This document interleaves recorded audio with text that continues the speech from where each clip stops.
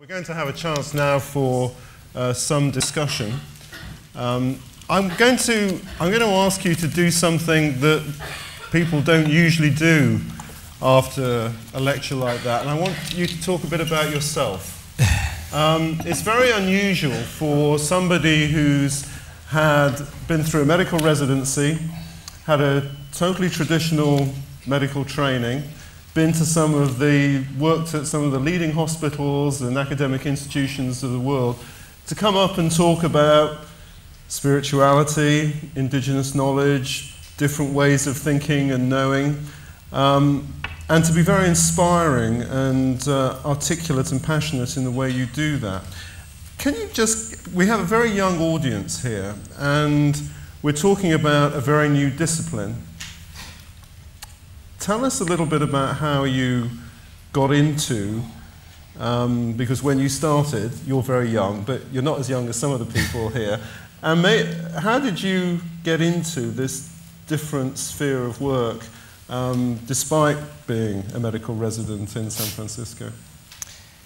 I wish I could tell you that there was a grand plan. I bumbled around for 20-plus years, doing lots of different things. But what I knew, when I was in 10th grade, I wanted to be an English teacher.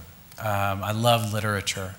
And my English teacher seemed to think that might not be the best idea, and suggested that I read Lewis Thomas. Has anybody here ever read Lewis Thomas? Not very many anymore. He was a brilliant physician and biologist. He ran the Sloan Kettering Center in New York City and had a lot of other very senior appointments, but he was also a brilliant essayist, and he wrote 3 books of essays that are scientifically out of date, but still some of the most beautiful writing I think there is, called The Lives of the Snail, The Lives of the Cell, The Medusa and the Snail, and a book called Late Night Thoughts on Listening to Mahler's Ninth Symphony. And in that last book, there was an essay called Things Unflattened by Science. And all of his writing had this extraordinary balance of deep respect for science and observation and nothing flaky at all, and yet this pervasive sense of wonder. And I think that made me feel that there was something really exciting there, and I started to pursue an interest in medicine and biology, but always with this curiosity. I mean, when I was at Harvard as an undergraduate, I spent a lot of time with E.O. Wilson, actually, asking him what to do about these dual interests in both nature and the environment and medicine and health. And he advised me to go to medical school because it would be easier to try to find a synthesis from there. It wasn't easy to find a synthesis. I spent 20 years doing residency, working in Tibet for 2 years, working at Conservation International for 2 years, working for USAID, being a practitioner in the field in the tropics.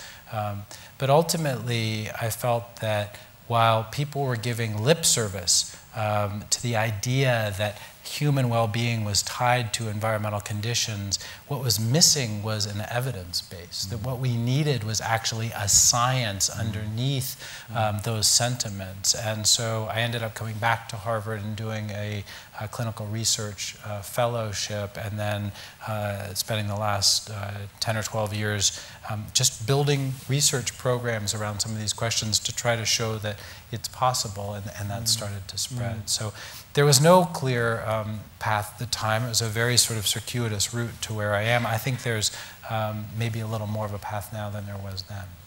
We've spent, it's actually a decade this year since the first series that we published around climate change with Andy Haynes and Ian Roberts and others from the London School. And it's taken us almost a decade to get climate and health taken seriously as a subject. But you're inviting us to have an even broader view, those bubble maps that you showed us with planetary health in the middle, but then all these other areas around them. What's your vision for where we go now as a new discipline of planetary health, trying to bring in all these other disciplines? It's tough because the academy isn't set up to do what you're describing. Quite the opposite. The academy is almost set up to create even deeper silos with thicker walls between them. Yeah, I think it's a real challenge, and I meant what I said about the urgency. I mean, I'm worried about where we are, obviously, and I think that there is urgency to restructuring the way we do things. I don't think we can address these challenges without doing that, and I think it's starting to happen. I mean, Harvard's got to be one of the slowest places to change in the world, and we are starting to really seriously think about what structures would allow work not only across the School of Public Health, but across the entire university in these areas. But there's so much to do, and it's all of those things. It's funding, it's structures, it's training. But in many ways, I think the work that you all have already done around climate and health has helped to pave the way. At least we have a little bit of a model, and that's been really important in getting us started. And we have seen, I mean, in this country, and we're in the Wellcome Collection, which isn't exactly the same as the Wellcome Trust, but the Wellcome Trust is a couple of doors down the road. We have seen the Wellcome Trust show incredible leadership in investing in this connection between the planet and health, and we have Anne Johnson here, who's a governor of the Wellcome Trust, who's been a fantastic advocate for that, and we should thank you, Anne, for your leadership on this. What about the National Institute of Health? I mean, do you see similar moves, positive moves in that direction there?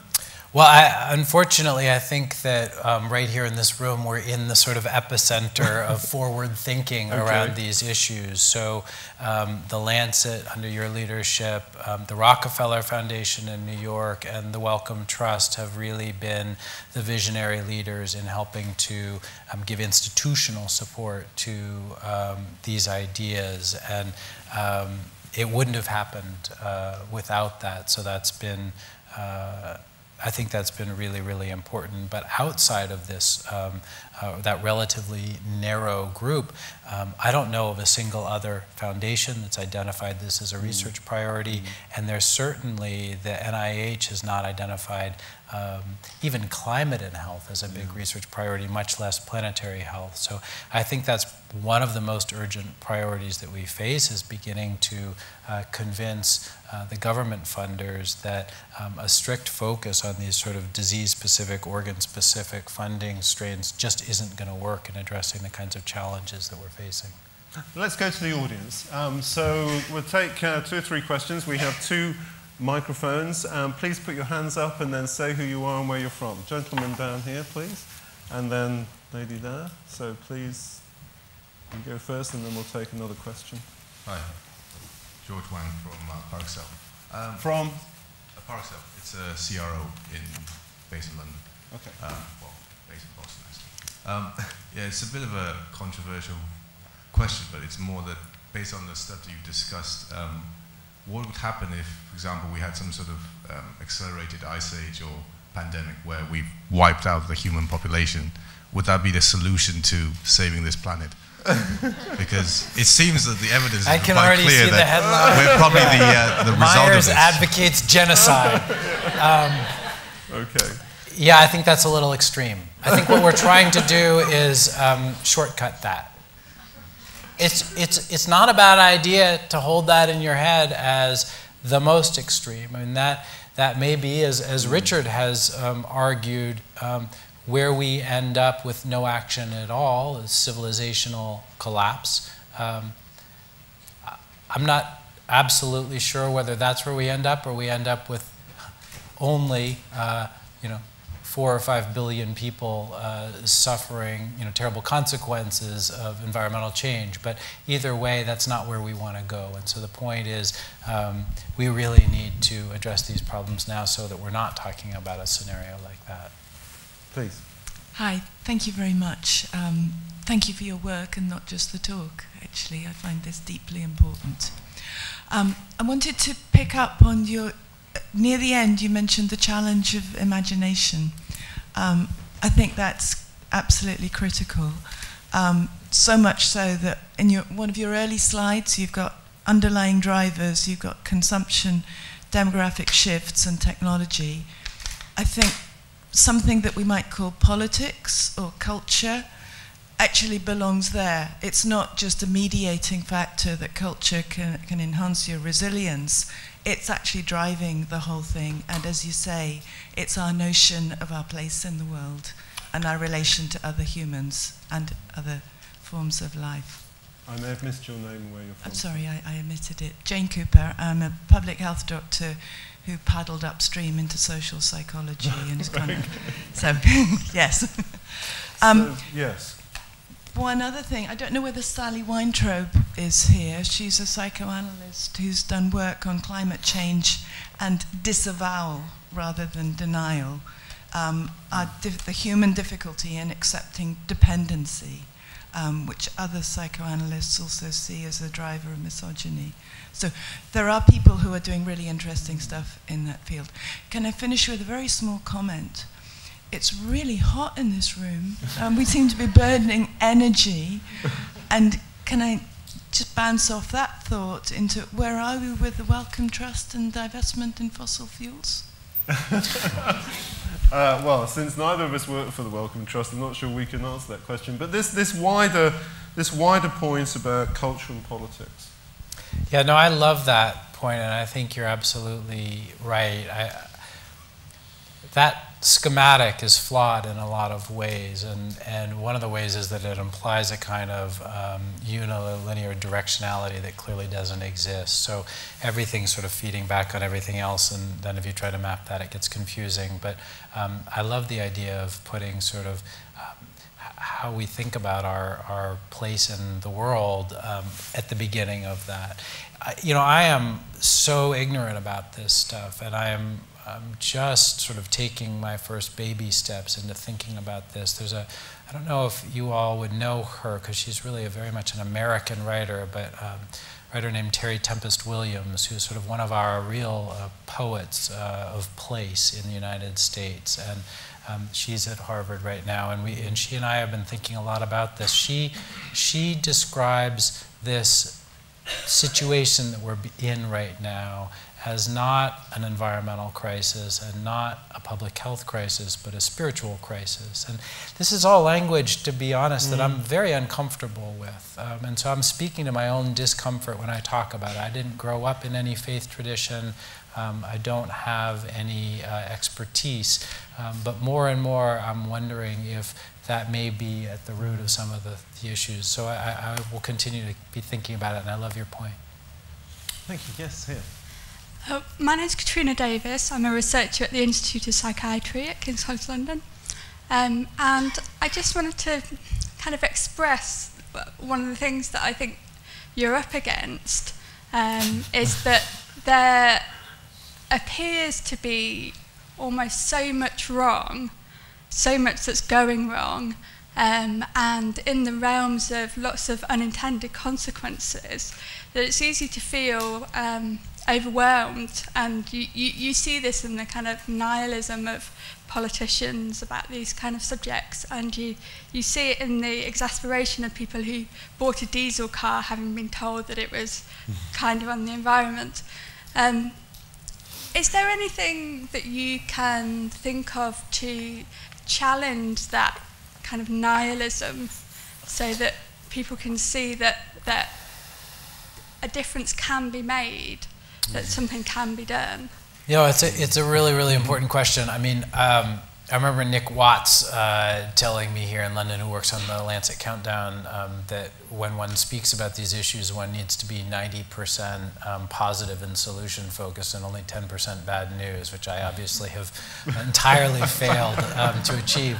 And I was thinking about that as I was thinking about my talk, and I sort of felt like, well, hell, I mean, these are real problems. And step one as physicians is to actually make a diagnosis. And so part of this is about the diagnosis. But I agree with what you're saying. And I actually think, and it's a project that I don't know when I will have time to do. I've been talking to my 12-year-old daughter about doing it. She wants to do it with me, which would be super fun. But I'd like to write a book for a lay audience. She's going to be the one, she says, who keeps it from getting too hard to understand. But for a lay audience about a practical utopia, you used the term practical utopia in your remarks at the AGU meeting in San Francisco, and they stuck, or realistic utopia, that's right, in San Francisco. And this idea that there really is no reason, and it's why I get uncomfortable with the sort of catastrophists. In my mind, it's sort of a toss-up whether we have a sort of catastrophic future or whether we have this realistic utopian future. And in this realistic utopia, I can certainly imagine a plausible scenario where human population has stabilized, and just as a result of the demographic transition, it's starting to fall. Where we've decarbonized the energy economy because we have to, and we have to do that fairly soon. Where cities, as a result of economic development, which is a persistent trend, and urbanization is a persistent trend, have the resources to actually have lower ecological footprints so that the people concentrated in cities have lower footprints, and we're designing cities so they're healthier places for us to live. And where, as a result of all of that, you really do have more breathing room for the biosphere with every passing year. And I think that is a plausible scenario, and I think we can get there. And if you ask me to put my money on something, I would say I think that's where we're going to be. The question is, how much suffering are we going to allow to happen on our way there? How long are the Donald Trumps of the world going to hold back action which directly translates into more suffering? So there's both a where are we going to get to and how fast can we get there. It's E.O. Wilson's idea of the bottleneck. What can we bring through? How much biodiversity are we going to lose in the process? How many people are we going to lose in the process? Or how many lives are going to be degraded in the process? So how quickly can we make this transition? But I think we can get there. So hope. That's what we want. Hope. Please. Yeah, thank you very much for the talk. Tom, is it on? Yeah, should Okay, thank you very much for the talk. Yeah, Thomas Pinkowski from Oxford University. Within the literature, there's a lot of evidence, and you provided a lot of evidence of the kind of the health costs of environmental degradation. What about the potential health benefits, and kind of going beyond that? If we're thinking about optimizing landscape management to, say, meet the SDGs, do we also need to be aware of those potential health benefits? Absolutely, and I think that's a really, really important area for planetary health science. So let me give you a couple of examples. In our own work, we are modeling the connection between land use decisions in Indonesia, the risk of fires on those parcels of land resulting from those decisions, the atmospheric transport chemistry of the emissions from those fires, and then the ultimate population exposures to particulate air pollution. And connecting all of those things in a single model, we can actually calculate the health impacts of different land use decisions. And now we're using a what's called the adjoint of that model to create a policy support tool so that Indonesian officials can calculate how many lives they would save if they protected peatlands, and this is within the Peatlands Restoration Agency. So if they could protect this million hectares of peatlands over the next 30 years, what would be the cumulative morbidity and mortality impacts of that? That's an example of using the science to actually quantify the dynamics, which you need to do first, and then creating a decision support tool so you can optimize your management of those systems for health. Sana Sokolov and Giulio DeLeo at Stanford University have done amazing work in the river systems in West Africa, where dams have really, really dramatically increased exposure to schistosomiasis. They've come up with a system of reintroducing native prawns in those rivers, which not only is helping to control the schistosomiasis, but is also providing a source of income and a highly nutritious food source for local inhabitants. So again, the science to understand the dynamics, and then the intervention to manage the system in ways that optimize health. And I think that's the paradigm of what we need. Thank you very much. Please. Thanks. Robin Badley at BMJ. I was just thinking off the top of my head there, you were starting to talk about models, and I was in my head sort of drawing some parallels with clinical trials, and whether one of the reasons, one of the ways clinical trials are sometimes sold to patients is that they get better care if they engage in clinical trials, they get better follow-up, they get more regular appointments and things. Is there a way of thinking, an argument to suggest that creating sort of more ecological models on a community level or a city level would be of benefit to communities in a way that there'd be benefit in a global sense that to sign up to them for sort of ecological interventions? Yeah, I mean, I love the idea. I think the big missing piece is that there's no money to fund planetary health science. So just actually being able to do those ecological trials, I mean, ecological trials at the level of a community are expensive. We're actually doing something kind of like that in Madagascar with a group of communities up in the northeast part of the Makira protected area. And they have engaged around just those ideas that this is going to address nutrition, infectious disease exposure, and it helps. But to start with, you need to actually have funding to do experiments of that scale. But I think if you can, that's an interesting way to pursue it. Yeah. Please. Hi, I'm Becky Parish from Brunel University, PhD student. Thank you so much for a great talk, and I think you may just have answered my question, which was how do we tackle the perennial issue of data paucity, which is essential if we're actually going to have these effective interventions and well-informed solutions that you're talking about?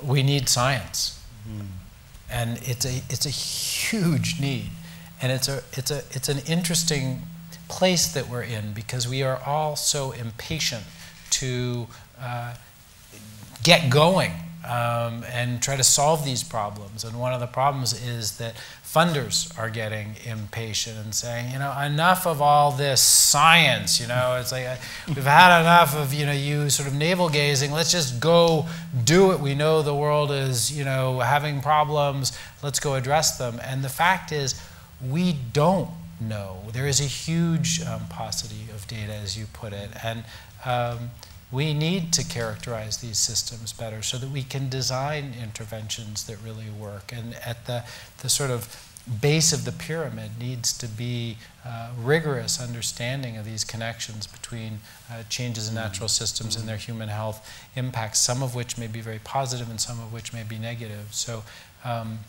we need to avoid this trap that I'm afraid we may be about to fall into of taking a few examples and from those examples saying, environmental change is affecting health now, never mind the science, let's put all our resources into, policy and interventions and, governmental fora and things like that, when really we need a robust science, and that's going to be critical. Yeah. I'm going to be a bit unfair and I'm going to pick on Anne, because if we can bring a microphone down to... You may not. But Anne, you've got a special place here for two reasons. One that I've already mentioned, that as a governor, I think they're called, for the Wellcome Trust, I think we can thank you personally for championing this idea within the trust, and it'd be interesting to get your perspective about how you did that and some secrets of success for Sam at NIH.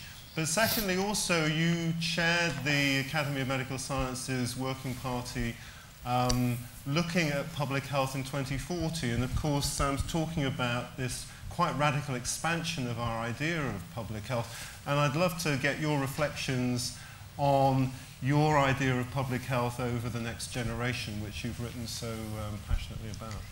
Well, thanks, Richard. And I think, actually, on the question of Wellcome now funding the Our Planet, Our Health scheme, that was a project which was somewhere in the eyes, I think, of Wellcome to fund in that space. But actually, it was, in a way, the climate change, the first commission on climate change, which stimulated that, because it allowed us to bring together a bunch of funders who were really outside their comfort zone. So I think the remarkable thing about Wellcome, where it's been a real privilege to be a governor of Wellcome, is the independence of some of these organisations that stand outside government and actually can sometimes bring together people to talk about the things that they don't feel comfortable talking about, and climate change was clearly in that space. And I have a question, actually, which I'm going to get in here, which there's another issue that people feel very uncomfortable about, which is one of the major drivers of this, and this is population growth. And we shy away from that. And here we are with all the technologies in the world, millions of women without access to reproductive rights who want contraception, which was, ducked out of in the 60s. So that was just my pitch there. But to move on to the Academy of Medical Sciences report, Health of the Public 2040, there's a lot of resonance with what you're saying about reframing how we see public health, which is why we call the report Health of the Public. Because we saw it in exactly the same way that you see this, is that many, many disciplines, and particularly the upstream drivers of health of the public, lie outside the biomedical domain. And therefore we have to reframe the way we think about the health of the public to address exactly what you're talking about. This was actually the focus of the Academy's report, and with Rachel sitting beside me in the support of the Academy, we've been working for the last year to try and implement some of the recommendations. One of the core recommendations is that we needed to bring together a group of funders to think very differently about how we fund research at this interface. And that group will now be set up as a subgroup of our Office for Strategic Coordination of Health Research, and it will do exactly the kind of things that you're talking about, at least in principle, to try and bring funders together to think more broadly across some of these areas. So these are critical issues for the future. The other issue, and I think you've alluded to it, is what does it mean to be not just a doctor, but a health practitioner in the coming 50 years? How should we frame and how should we train the next generation of health practitioners? And I think that's a real challenge for us, that we get people to understand not just obviously the sickness of the patient in front of us. We all want a good healthcare practitioner, but how do we engage with some of the cultural issues you're addressing? But how do we also teach the traditions of public health as how they fit into clinical medicine?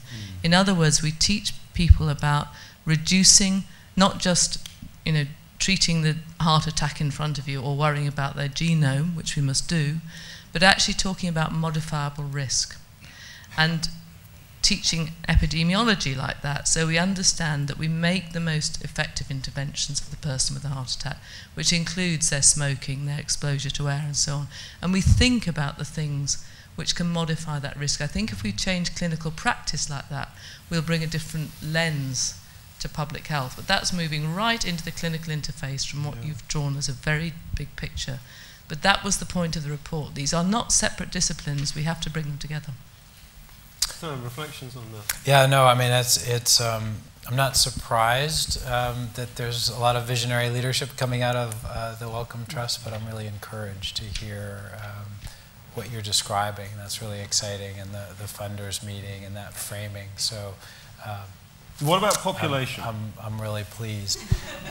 You can't get away from that one. No, I mean, there's nothing to get away from. I mean, it's absolutely, and I'm probably remiss for not highlighting that as its own issue. I mean, it's such a no-brainer at some level that it's almost so obvious you forget to say it. But I just don't think there's any question that providing access to family planning and focusing on girls' education and women's economic opportunities and empowerment are central to all of this. If we had no problem with planetary health or climate change, they'd be incredibly important public health interventions just because of how important they are to women's rights and to health, maternal and child health. But in the context of the problems that we're facing, they just become even that much more important. So, obviously we're not talking about coercion, we're talking about the fact that somewhere around half of births in the world come to couples that don't have access to family planning and would like to be able to limit family size. And so being able to provide that access is a really important public health service, but also would clearly impact some of the issues we're talking about. So, a small advertisement before going to our next question, and that is that next year we will be publishing a commission with the Guttmacher Institute on sexual reproductive health and rights, which will address many of these issues in a broader context of sustainable development to try and bring the whole idea up to date. So it'll be Cairo in the post-SDG era. Please, up there. Hi, my name's Michael Ice. I'm a junior doctor and also part-time policy consultant for the EAT Foundation, working on sustainable nutrition issues. And I just got back from Bonn and the UN climate talks this morning, where yesterday there was a lot of discussion around health and climate and environment, and it kind of being interest, but perhaps a lack of action, and there didn't feel to be the same kind of urgency at the UN talks this year, as opposed to perhaps ahead of Paris when everyone was rushing towards a deal. And again, earlier this summer, the sort of high-level political forum on sustainable development, which is the review body for the Sustainable Development Goals, again, there was a governance body discussing these issues, but perhaps not geared to deal with the kind of complexity that exists in the space of planetary health. So I want to pick your brains on what you kind of think would be the optimal governance structures for planetary health. Should it be very local structures, perhaps sort of as some of the examples from the US where states and cities are stepping up to lead on these issues, and also how you think the health community should engage within the sustainable development and environmental governance spaces? Nice, easy one. Yeah, I thought you were going to ask me, should it be at the international level or the local level or the regional level, and then I could just say yes and I'd be done. But because I don't think that you're going to map it out and impose it. I mean, look at what's happened to our federal government. I mean, you might have had this grand plan of what was going to happen at the federal level. Well, that's not going to happen for the next 3 years. And so what's happening in the United States is reactionary, right? It's cities and states and even more civic action groups, individuals that are getting organized and refusing to stop putting pressure to change some of these things. So I think it needs to be everything that can be done. And I think it needs to happen at every scale that it can happen at.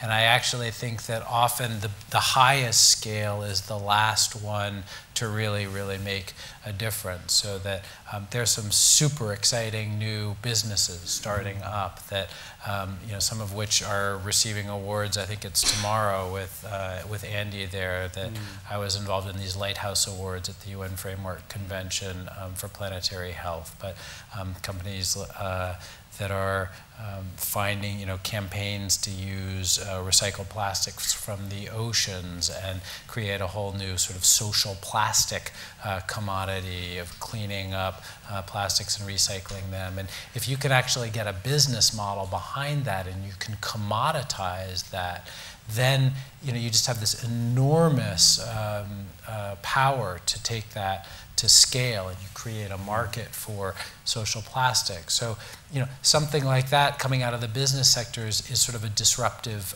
technology thing. Then there's, activism, there's small communities, and you look at what's happening in places like Copenhagen and what, an incredible world leader it is in showing us the way that a lot of this can be done. So I think we need to, try to fertilize these examples wherever they are until they become the norm and not the exception. But I wouldn't be holding my breath for that to be coming from the top down. And I think this will be our last question. Charlotte. Hi, I'm Charlotte Watts, so I'm from DFIDS. I'm the Chief Scientific Advisor. So I first wanted to make a comment just to sort of counter the presentation that a little bit that governments aren't concerned about this and aren't thinking about this and aren't investing research funds in this topic. And so if I think about some of the activities that our department are funding in this area, we don't always badge it as health. I think that's the difference. And so, quite often we have bits of research, for example, to look at how do we support innovation to ensure poor households can access clean solar energy? How do we create new markets and new business opportunities for the poor around some of those clean energy technologies? Or doing research around how do we make cities work, both from a growth perspective, because we know one of the big drivers in the reduction in immortality is through economic growth. So how do we think about economic growth, but in a way that is sustainable and clean? So my question for you is, what do you think adding the health sort of analysis on top of our understanding of what might pull down CO2 emissions, or how do we better understand the distribution of extreme events, how does that add to our understanding? What might be the new thing that gives us that we don't have by not always following it all the way through to health?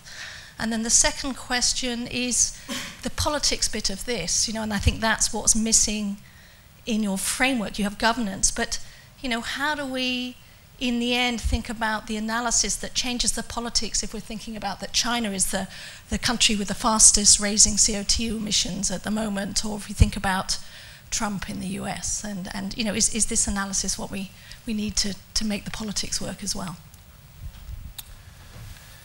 Well, so first of all, it's really exciting to hear. I know that DFID has been a real leader, and all of us in the United States with these interests are starting to turn our eyes across the ocean as a result, and I'd love to learn more about what you're doing. I think some of the questions you're asking, my brain is having a hard time wrapping around, and I think that's because well, maybe it's the failure of my brain, but it's also that they're a little bit abstract, and I tend to think about examples. So when you're saying what does adding the health dimension really provide, I'm thinking about our work in Southeast Asia, for example. And if you were looking, as we've been doing for 30 years, at the fires in Sumatra as an environmental problem, and they are a huge environmental problem. It's one of the most important biodiversity hotspots in the world, and it's burning up.